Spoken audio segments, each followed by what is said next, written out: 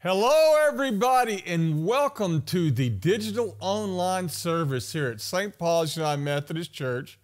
For this week, we are certainly glad that you have taken the time out of your busy schedule to join us. There's a couple of things that I would like to go over before we get started with the service itself. Number one, if you please could, in the comments section, tell us who you are. Tell us the ones that are worshiping so that we know who's worshiping with us. We have ways of counting, but if you go ahead and put your name, it sure makes things a lot easier.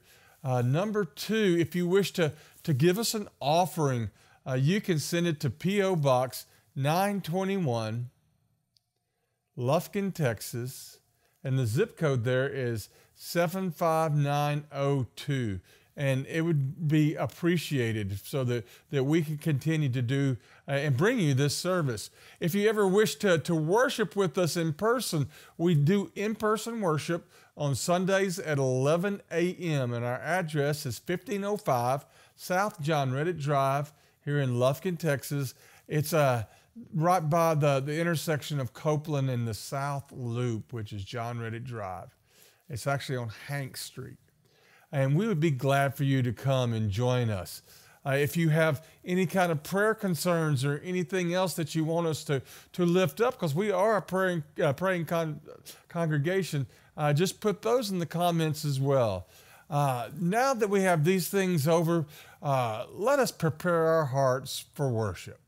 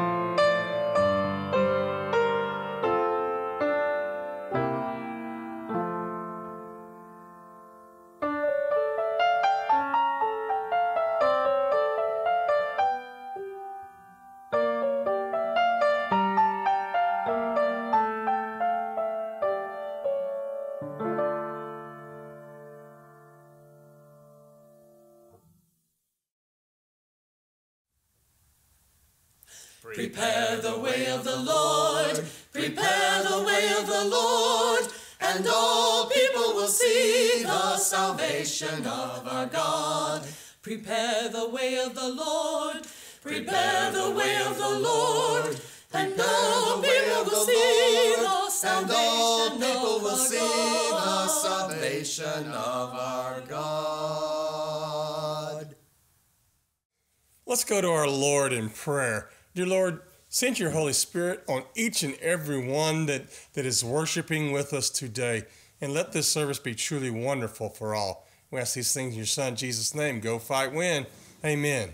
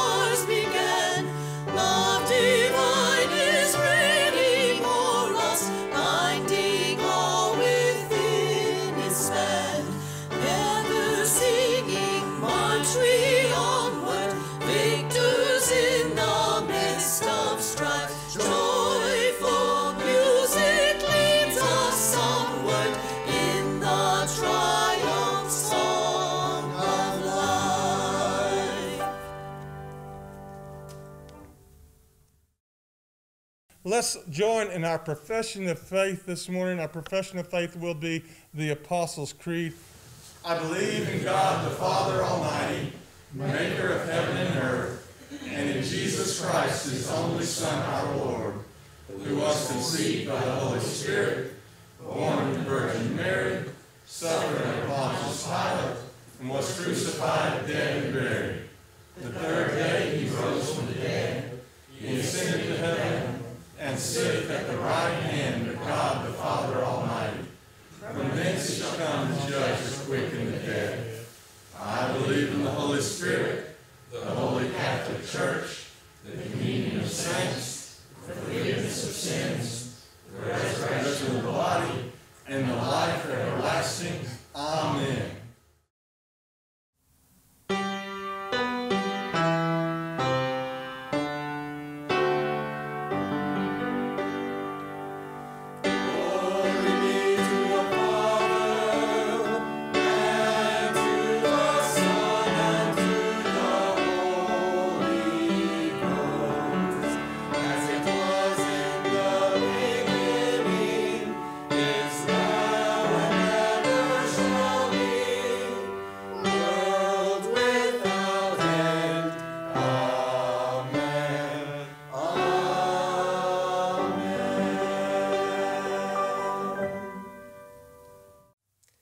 It's a reunion every time we go home, every time we embrace those we love, no matter how long it's been. It feels like sunrise, like the clouds are parting and the rain has ended. It is joy, nothing less than pure joy to grab hold of those who are at home for us, who make home for us. Whether we wake up with them every day or travel many miles to see them again, it is joy to go home. The prophet Zephaniah tells us to rejoice at the thought of going home. The prophet tells us to imagine being set free, being unburdened, being released to live, to fully live in the grace and wonder of life itself, surrounded by those who love us like no one else, and then to live like that was our truth, even now, even here. It is joy to go home. John the Baptist reminds us, however, that it takes choices to live in this joy. It doesn't just happen.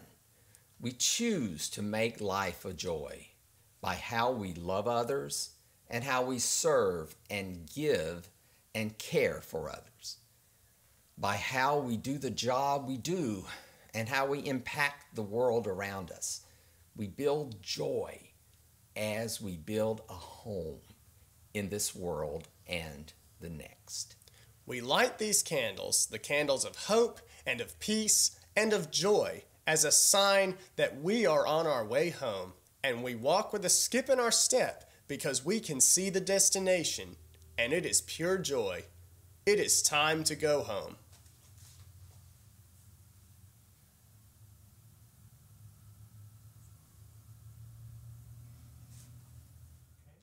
Let's go to our Lord in silent prayer and reflection.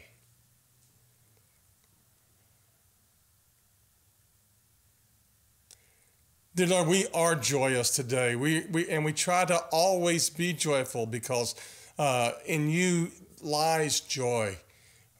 In this season of Advent that's all around us, sometimes it's easy for us to just lose our focus, but help us remember that we are in the preparation for your coming, and help us open our whole being to your arrival so that we can do the things that are necessary. Lord, we know that there are so many people that are sick and ailing, that are in hospital and at home. We ask that you continue to send your Holy Spirit on them so that they can feel that and have the strength and comfort so that they can continue to get better. We also ask that you bless the caregivers, both the professional caregivers in the hospitals, the nurses, the techs, the doctors, and those caregivers at home that do the vitally important thing of doing all the things that are necessary for us to get better. And also help us remember that even though in this season of Advent, even in this season before Christmas, when we're going through parties and we're having fun and we're seeing people that we have not seen in a very long time, this is still a season that some people find anxiety in because of either loss of loved ones or tragic events that have happened. Help us be mindful of that as we go forward so that we can project the love and the grace that you work through us. Lord, we are so thankful for this gift that we celebrate, your Son, Jesus Christ. And we lift up that prayer that he taught us when he said, "Our Father, who art in heaven, hallowed be thy name. Thy kingdom come, thy will be done, on earth as it is in heaven. Give us this day our daily bread, and forgive us our trespasses, as we forgive those who trespass against us. And lead us not into temptation, but deliver us from evil. For thine is the kingdom, and the power, and the glory forever. Amen."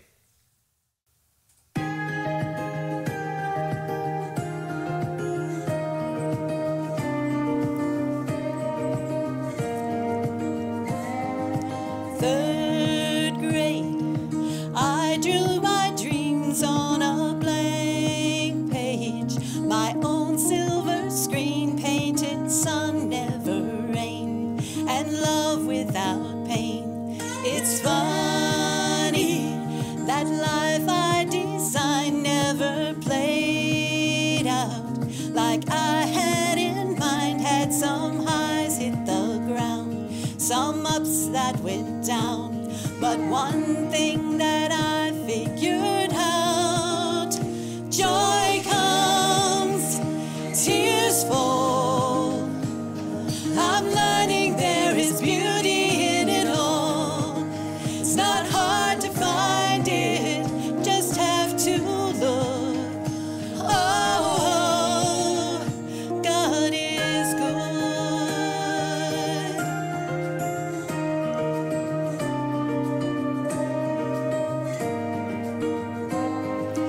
I've said hellos and goodbyes, and I've held my friends while they've cried, tasted bitter and sweet, those moments between. Oh, he's had his hand on everything. Joy comes,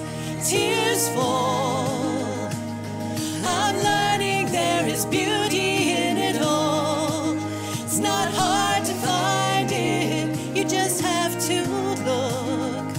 Oh, God is good.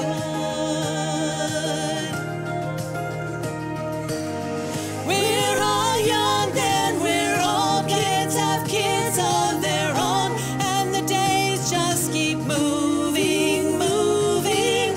If there's one thing I know, truth wherever I go, He is with me forever through it all. Joy comes, tears fall. I'm learning there is beauty in it all. Joy comes, tears fall. But I'm learning there is beauty in it all. It's not hard to find it. You just have to look. Oh, God is good. Oh, God is good.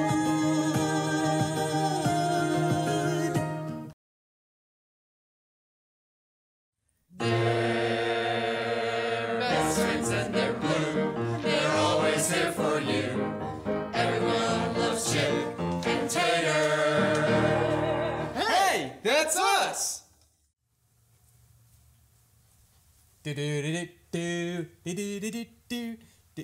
Good morning, Chip. Hey, Tater. Don't you look great today? I love that shirt. It's the same shirt I always wear. Ah, yes. The classics. You can never go wrong with the classics. Might I add that you are obviously a style setter. Tater, what's happening? You're starting to freak me out.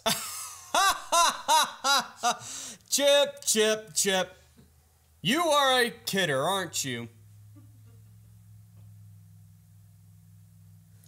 Tater, does this odd behavior happen to have anything to do with Christmas coming up? What do you mean? Who's been talking?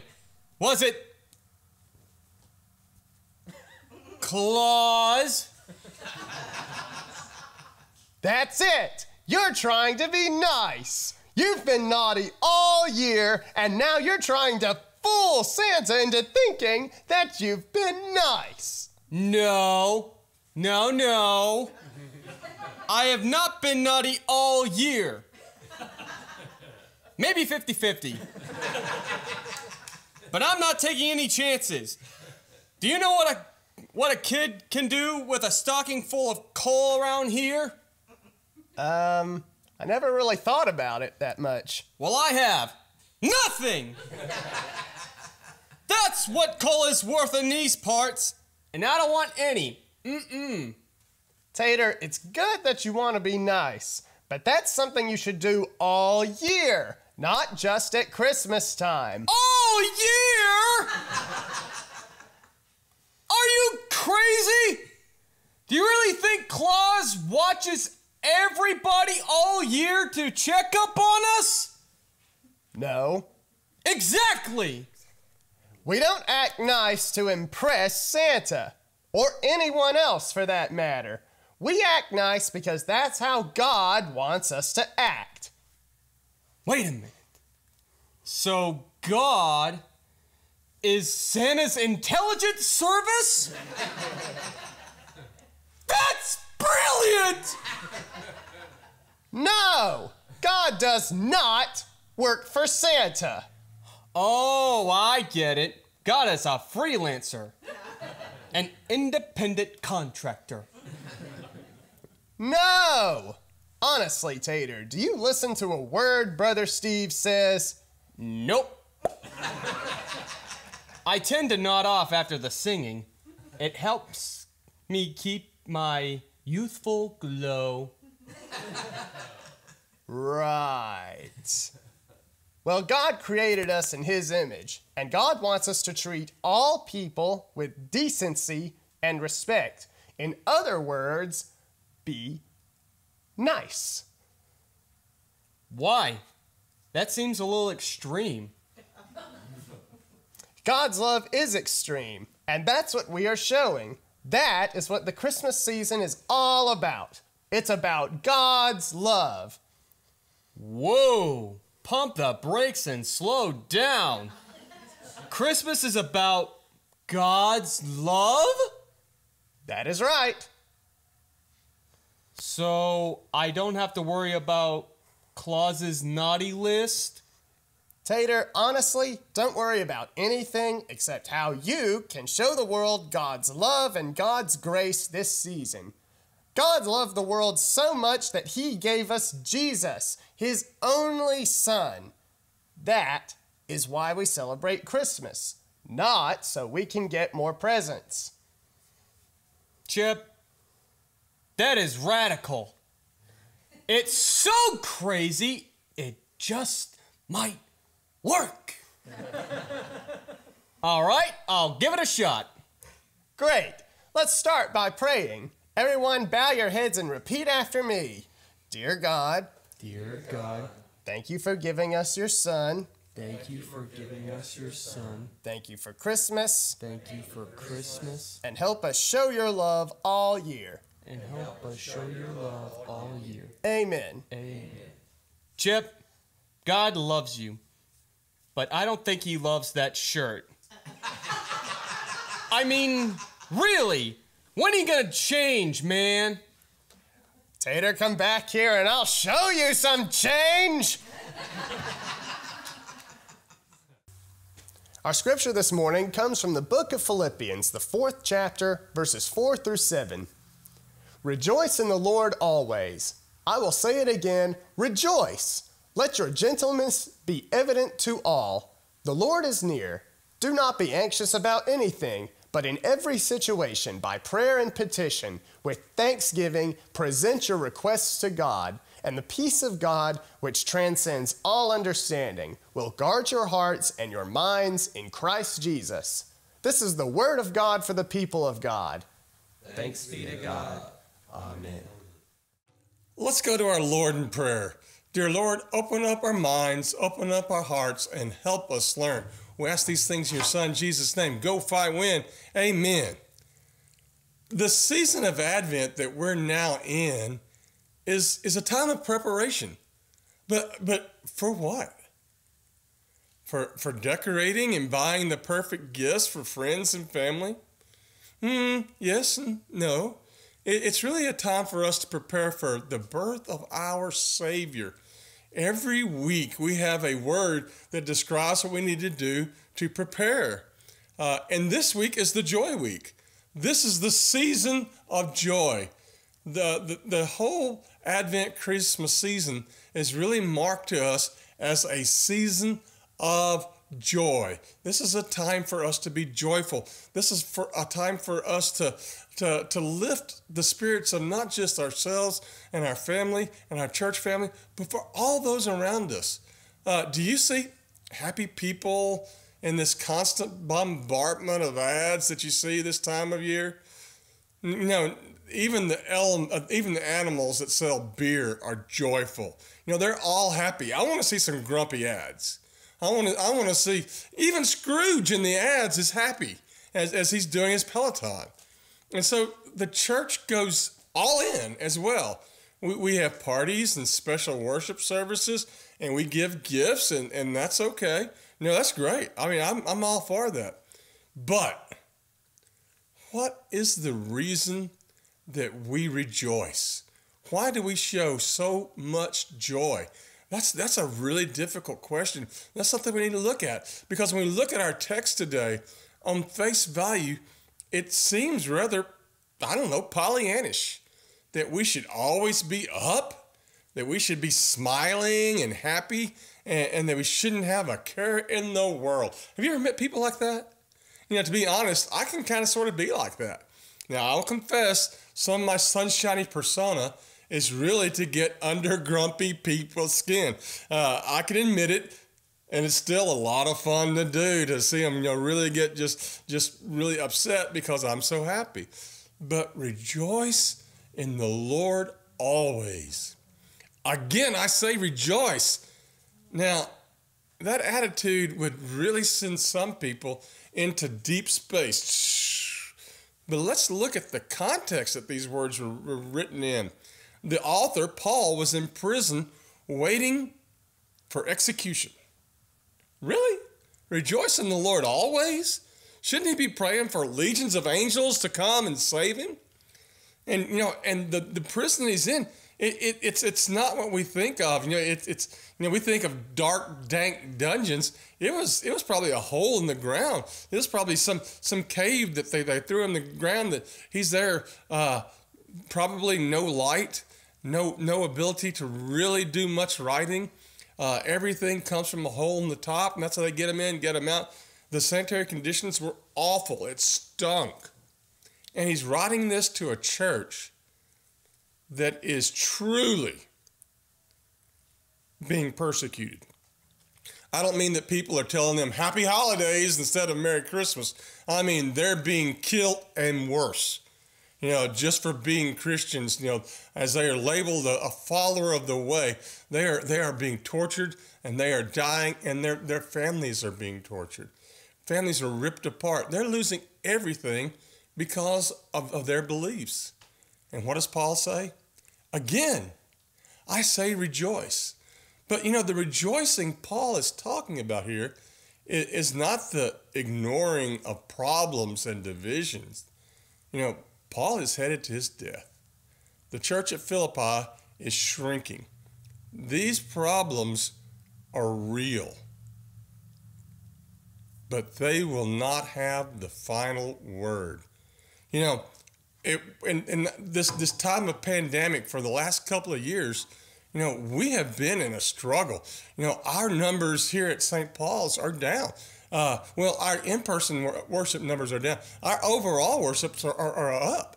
But we still are having a problem connecting with people and finding out how to make that digital connection a real connection to where it actually works and causes people to rejoice. Other churches across the county, other churches across the state, other churches across the country, they're really having problems that we're not experiencing because everything is down. Their giving's down, and they're in this crossroads of really what are they to do? They're in deep struggles financially, physically, emotionally, and spiritually. Struggles are not an excuse to stop trusting in God.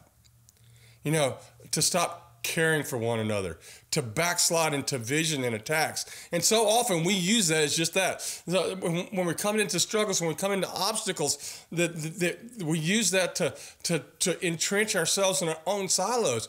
No, struggles are a time for intentional faith development. They are time for prayer, for reflection, and to listen to God speaking through us. And sometimes we have this grandiose thing that the church is at war with Christmas, and we're not. As Christians, as followers of Jesus, we are seen by the non-believer public as either shallow. Jesus is happiness. If you follow Jesus, you'll be just like me, always smiling, always happy. Or we're seen as someone who just ate a lemon. We're sour. We are all going through struggles at this time. We are churches of imperfect people. That's a very important point. Church is people. All the church is made of people, and we're churches of imperfect people. But are we showing joy? Are we showing our faith in Jesus? Are we listening and reflecting to see where God is leading? Or are we bickering and fighting over wording? In this time of preparation for the kingdom of Jesus, joy is a verb. It's an action word. Let's read these verses again. This time, let's look how we can use them for good things, not for bad things. Rejoice in the Lord always. Again, I say rejoice. Let your gentleness be known to everyone. The Lord is near. Do not worry about anything, but in prayer and supplication with thanksgiving, let your requests be known to God. And the peace of God, which surpasses all understanding, will guard your hearts and your minds in Christ Jesus. Go, fight, win. Amen.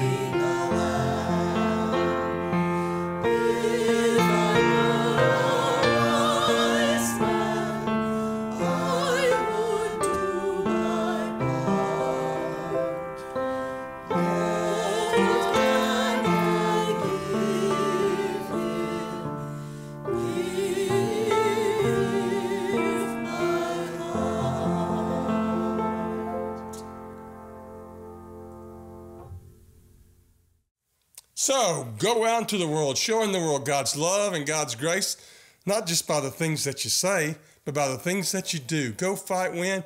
Amen. Hi, Joy. Hi, Joy. For all you do, This skit's for you. Joy to the world, the Lord has come. Let earth receive her King. King? King. That concludes our digital online service here at St. Paul's United Methodist Church in Lufkin, Texas. We hope that you enjoyed it, and we are so glad that you took the time out of your busy week to join us. If you wish to join us in an in-person service, we worship at 11 a.m. on Sunday mornings at 1505 South John Reddick Drive here in Lufkin, Texas, and that is the intersection of Hank Street and the South Loop. We would enjoy any kind of note that you would like to drop us. You can drop us a line in mail, and our address is 1505 South John Reddick Drive in Lufkin, Texas, and the zip code is 75904, or you can call us at 936-634-7810. My email address is Steve Killam, and it's at KILLAM_STEVE at hotmail.com. That's Killam_Steve@hotmail.com. Send us a line. Join us. Be with us. We ask these things in your Son Jesus' name. Go fight, win. Amen.